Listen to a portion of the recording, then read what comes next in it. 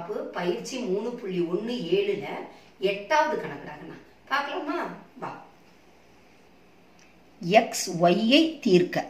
இப்போ இப்படி கொடுத்துருக்காங்க. இப்போ இந்த அணி அப்படியே எழுதிக்கலாமாடாங்கண்ணா? X squared Y squared. இப்போ இந்த ரெண்டை என்ன பண்ணணும்? இந்த ஒவ்வொரு உறுப்பாலையும் பெருக்கணும். ஸோ ப்ளஸ் இன்ட்டு மைனஸ், புரியுதா? முதல் இங்கே ப்ளஸ் போட்டுக்கும்.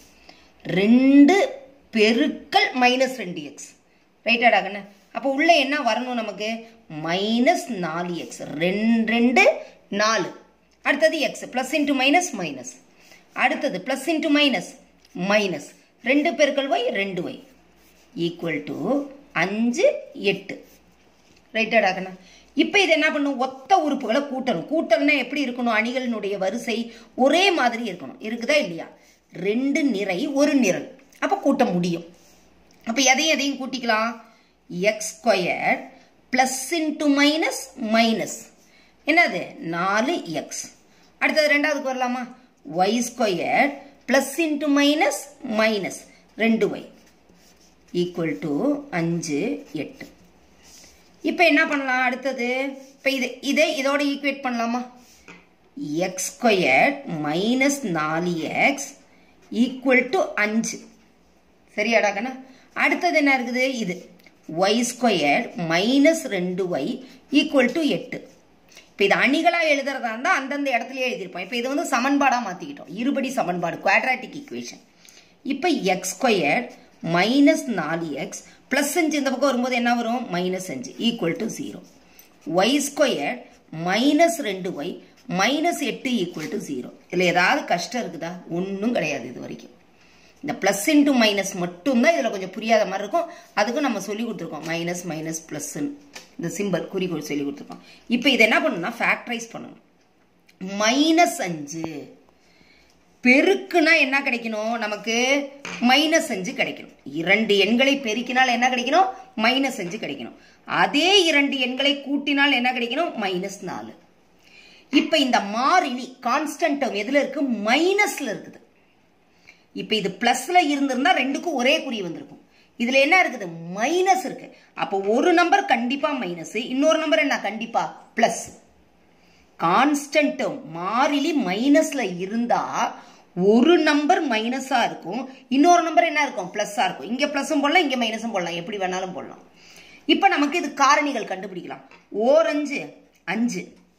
இது வந்து பகாயன், அதனால வேற எதுவுமே வராது. ஓர் 5 5, 1 5 is 5. இப்ப என்னன்னா இதுல 1 பிளஸ் இன்னொன்னு மைனஸ். இப்போ 1ன்னு வந்திருக்கு, 5ன்னு வந்திருக்கு. இந்த 2 எண்ல எதுக்கு மைனஸ் போடணும், எதுக்கு பிளஸ் போடணும்னு பார்த்தா இப்ப இங்க என்ன குறி இருக்குது? மைனஸ் குறி இருக்கா? அப்ப பெரிய எண்ணுக்கு மைனஸ். என்னடா கண்ணா? பெரிய எண்ணுக்கு மைனஸ். 5க்கு மைனஸ், 1க்கு என்ன? பிளஸ். Minus 5 plus 1. இப்ப பெருக்கி பாருங்க. Minus 5 plus 1. ஓர் 5 5 plus into minus minus. Minus 5 வந்துருச்சா? இப்ப கூட்டி பாருங்க. இத மைனஸ் 5 பிளஸ் 1 மைனஸ் 4 வருதா? அப்ப இங்க காரணிகள் என்னடி கண்டு வரும்? எக்ஸ் மைனஸ் 5, ரைட்டா? X plus 1 equal to 0. X minus 5 X plus 1, சரியாடா கண்ணா? நல்லா புரிஞ்சுக்கணும். அப்ப என்ன பண்ணும்? X minus 5 equal to 0, X plus 1 equal to 0. அப்ப எக்ஸ் ஈக்குவல் டு இந்த மைனஸ் 5 இந்த பக்கம் வந்தா என்னவா மாறும்? பிளஸ் 5ஆ மாறும். இப்ப எக்ஸ் ஈக்குவல் டு 5. அடுத்தது எக்ஸ் ஈக்குவல் டு இந்த பிளஸ் 1 இந்த பக்கம் வந்தா என்ன ஆகும்? மைனஸ் 1 வந்துருச்சா எக்ஸுக்கு? அப்ப எக்ஸ் ஈக்குவல் டு 5 மைனஸ் 1. அதே மாதிரி ஒய்க்கு கண்டுபிடிக்கலாமா? என்ன கண்டுபிடிக்கணும்? மைனஸ் 8 பெருக்குனா என்ன கிடைக்கணும்? மைனஸ் 8 கிடைக்கணும். அதே 2 எண்களை கூட்டினா என்ன கிடைக்கணும்? மைனஸ் 2 கிடைக்கணும்.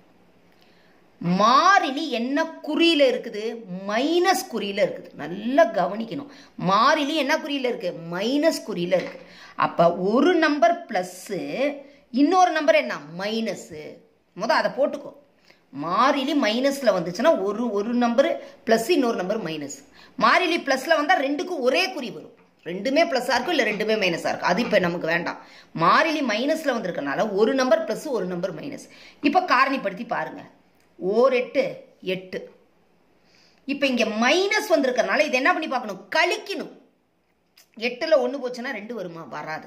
அடுத்தது பாருங்க, 2 8, 4ல் 2 போச்சுன்னா 2 வருதா? அப்போ எந்த எண்ணுக்கு மைனஸ் வரணும் அப்படின்னு பார்த்தா இங்கே மைனஸ் குறி இருக்கா? அப்போ பெரிய எண்ணுக்கு என்ன குறி வரணும்? மைனஸ். சின்ன எண்ணுக்கு என்ன வரணும்? ப்ளஸ். புரியுதாடா கண்ணு? பெரிய எண்ணுக்கு என்ன குறி வரணும்? மைனஸ். சின்ன எண்ணுக்கு என்ன குறி வரணும்? ப்ளஸ். இப்போ பாருங்க, ப்ளஸ் இன்ட்டு மைனஸ் மைனஸ், 2 8. இப்போ கழிங்க, -4லேருந்து +2 போட்டுச்சுன்னா -2. கரெக்டாக வருதா இல்லையா? இப்போ என்ன பண்ணி பார்த்துக்கலாம், இங்கே போடலாமா? ஒய்ன்னு போடணும், எக்ஸ்ன்னு போட்டக்கூடாது. இது என்னன்னு போடணும்? ஒய்.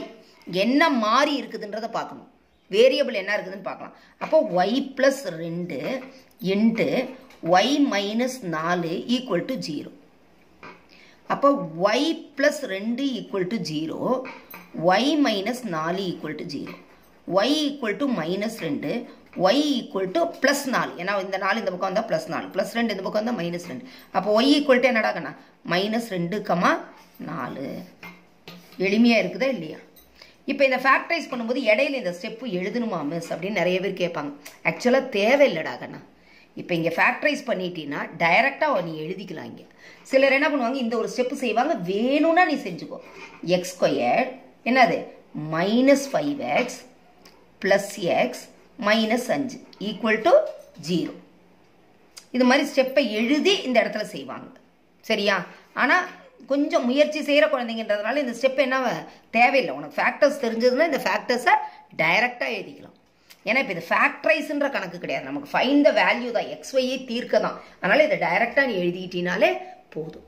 சரியாடா கண்ணா? புரியுதாடா கண்ணா? வெரி குட்ரா கண்ணா.